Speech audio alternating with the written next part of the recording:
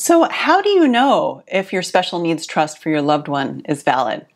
What can make that trust invalid? In today's video, we're going to be talking about the top 5 special needs trust pitfalls. Hello and welcome to my channel. My name is Ellen Cookman and I'm an estate planning attorney who specializes in special needs planning. On this channel, we're going to talk about how to set up a special needs trust to protect your loved one who has special needs. We'll talk about the importance of setting up a trust, what's the difference between a regular trust and a special needs trust, regular estate planning, a revocable living trust, how to avoid probate, trust administration, and many other relevant topics. If this information sounds useful to you, please consider subscribing and hitting the notification bell so that you'll be notified when new videos come out every week. I'm a certified specialist in estate planning, and my law firm has helped hundreds of families navigate the complicated process of setting up their estate plan with special needs components. I'm excited to share all of the knowledge that we've learned over the years with you. So let's talk about the first pitfall that I see a lot with special needs trusts that have been drafted. The first one is how the discretionary distribution language is written. So what do I mean by that? In the trust, basically you're writing to the trustee, here's how the money should be spent for the beneficiary. We call that the distribution language. Okay, and what's pretty typical to put in many trusts is something we call the HEMS standard. We say that the trust assets can be used for health, education, maintenance, and support, HEMS or HEMS. And that's a pretty popular language because you think that covers a whole lot of things. Now, it doesn't cover everything, right? It doesn't cover gambling or round the world cruises, but it covers most things that people need. Now, here's the challenge though. If that type of language is included in a California special needs trust, that typically invalidates the trust. Now you might say, why would that be? Well, here's the reason. There's court decisions that have said that everybody is entitled to something for their health, education, maintenance, and support, right? We all need something to support that. And because of that, the assets in a special needs trust or in a trust that has the HEMS language is considered a countable asset for public benefits purposes. So if you see that language in a special needs trust, run far away, run to a special needs attorney who knows how to draft things. Because what you should see in a special needs trust is that this money can be used for anything and everything according to the trustee's full discretion. The trustee has full and absolute discretion over all distributions. So this means that the money can be used for everything and it can be used for nothing. Theoretically, the trustee could distribute nothing to the beneficiary. And because of that limitation, it's not counted as the beneficiary's money for public benefits purposes. For certain public benefits, you have to have under $2,000 of countable assets to be able to qualify. And if you have money in a trust that has HEMS standard language, that counts as the beneficiary's own money. Now they have over $2,000 of countable assets and they're disqualified from, usually it's Supplemental Security Income, SSI, and Medi-Cal, which is California's version of the federal Medicaid system, the health insurance program. So you don't want that to happen. So make sure that your special needs trust has that fully discretionary language, that the trustee has full discretion over everything to be used for the beneficiary however the trustee sees fit. Okay, so the next thing that the trust should say is that the trust assets are meant to supplement but not supplant whatever the beneficiary is already receiving from the government. So for example, let's say that you have a child who's on the autism spectrum and there's a really great doctor who specializes in certain types of treatment. And yet that doctor does not accept Medi-Cal. And by the way, most doctors do not accept Medi-Cal. You can still use the trust money for going to that really specialized doctor, and it still is valid under the trust because the trust says it's to supplement anything that the child's already receiving. So the child can go to a doctor that receives Medi-Cal, or accepts Medi-Cal, but the child can also go somewhere that does not accept Medi-Cal. It's just that the trust is not supposed to be paying the Medi-Cal payments.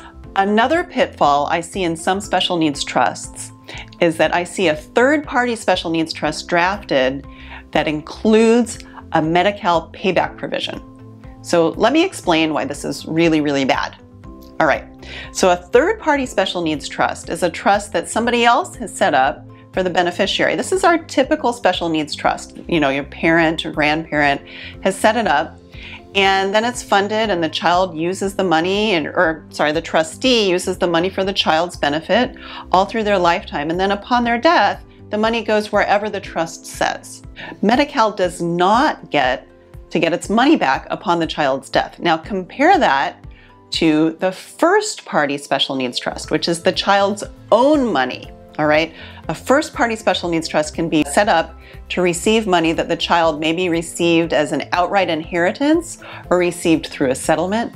That money can be put into a first party special needs trust, but the first party special needs trust must have the Medi-Cal payback language that says upon the beneficiary's death, Medi-Cal gets their money back. They can bring a claim and get that money, and then anything that's remaining in the first party special needs trust after the Medi-Cal reimbursement claim goes wherever the trust says. So sometimes attorneys get this confused and they'll say, hey, let's put the Medi-Cal payback provisions in the third party special needs trusts.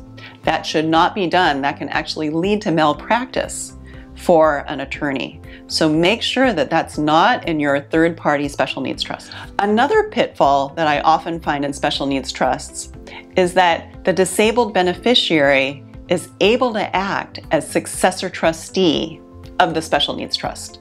This is completely forbidden. In order for a special needs trust to qualify as a non-countable resource, so that the beneficiary still only has $2,000 in the bank account and the special needs trust money doesn't count as a countable asset. The reason why a special needs trust works is because the beneficiary does not have direct access to the money.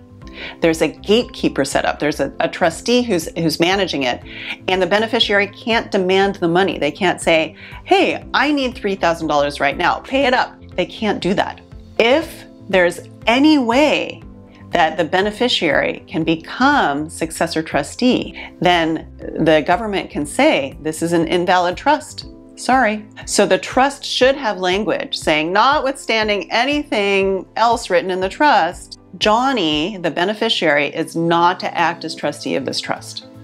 It should include that language. So definitely look for that language and make sure that the beneficiary is not listed or is not able to be named as successor trustee. The last pitfall that I want to talk about with special needs trusts is not necessarily a drafting error, but it's more how the trust is set up. I see a lot of families go to a regular estate planner who has some formulaic language that they add to the revocable trust.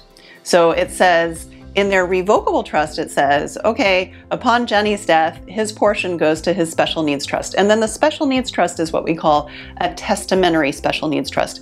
It only springs into being upon the death of both parents, or if it's a single settlor, of the one parent, okay? But what happens if grandpa wants to leave some money to Johnny in his own estate plan, right? That testamentary special needs trust is not up and running yet. It can't be funded, right? So this is really problematic. So we usually suggest to create a standalone special needs trust, one that is created and it can be funded immediately. Now, usually the parent doesn't need to fund it immediately because while the parent's alive, the parent is the child's special needs trust, but somebody else might want to fund it. So for more flexibility, I say create a standalone special needs trust. Don't just embed some special needs trust language in your revocable trust, which, by the way, most of the times when that language is embedded, it's just bare bones. It doesn't have all the instructions that you need to provide to the trustee. So I say do a standalone special needs trust. So perhaps you've heard of another pitfall with special needs planning, and you're wondering if that will affect your child's special needs trusts, I ask you to please write that in the comments below so we can address that. For further information on setting up a fully valid special needs trust, I have a full-length webinar that you can click on the link below and access that webinar to get some great information. So be sure to check out this video right here on how to set up a special needs trust. That'll provide you some great information. I'll see you at the next one.